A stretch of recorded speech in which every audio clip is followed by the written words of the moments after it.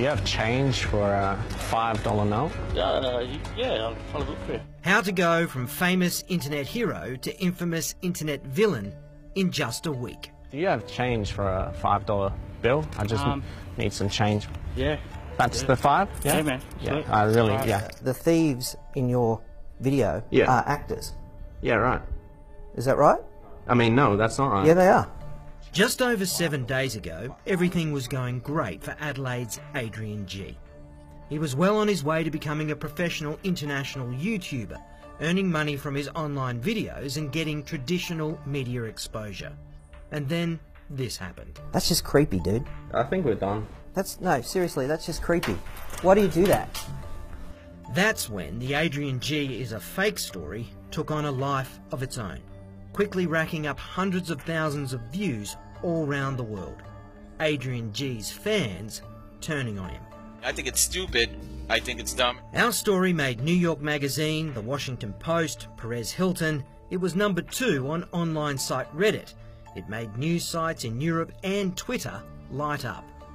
By Thursday night, Adrian and his off-sider Matt Thierry, who originally claimed to be the cameraman for Adrian but is now denying it, were in full damage control, trying to get sympathy at the same time as hanging tough. Should we go on today tonight with a sequel?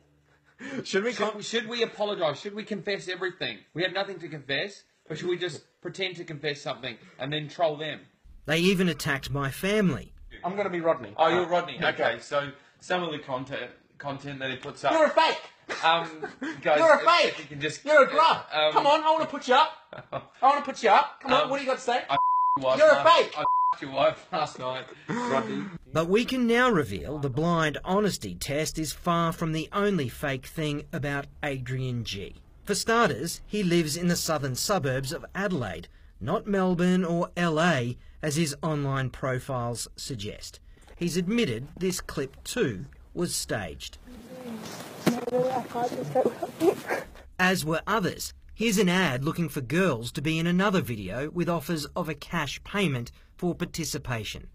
Over the weekend, we understand Adrian has tried to contain the spread of his reputation for faking videos by having videos claiming he's a fraud pulled by exercising copyright over the content. By the way, with that video, the exposed video, it will probably be up for a while, but there's also a chance it may be removed. So what is the real harm Adrian has done? Well, it's to the Adelaide actors he made out to be thieves. We can tell you at least one has suffered real psychological damage and is now being treated for depression and panic attacks. Making such a massive deal out of this. They're making a massive deal as though like no one's ever faked a video on the internet before. This is YouTube, like... Get over it, basically.